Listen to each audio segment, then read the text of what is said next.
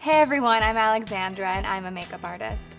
When I'm on set for photo shoots, one of the most popular looks I see is exactly what I'm going to show you today, an emerald smoky eye. I've already prepped my skin with the Kate McNabb Mineral Foundation and Cream Concealer, and I'm going to start by applying my Pearl Cream to Powder shadow over my entire eye.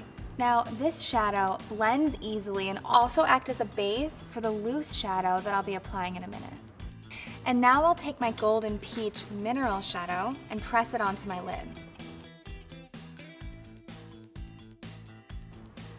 I like a little bit more drama, so I'm going to start to blend the color towards my brow, but if you'd like a more subtle look, just keep it on the lid.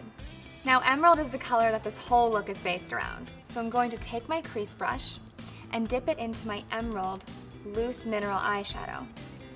Now I'll start at the corner, slowly work it into my crease using a back and forth windshield wiper motion. I like a bold, creative look, so I'm going to take my emerald gel eyeliner and line my top lid as well as my waterline. If you'd like to go for a more subtle look, you can just skip this step.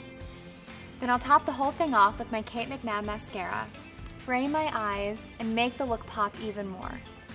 The key to completing the smoky eye look is finding a lip and cheek color that complements your complexion as well as the emerald eye. I'm going to use my Terracotta Mineral Blush, give my skin that healthy glow, and then I'll finish off with the Naked Lip Gloss, because this really works with any complexion. And that's all there is to it, and you're going to look great.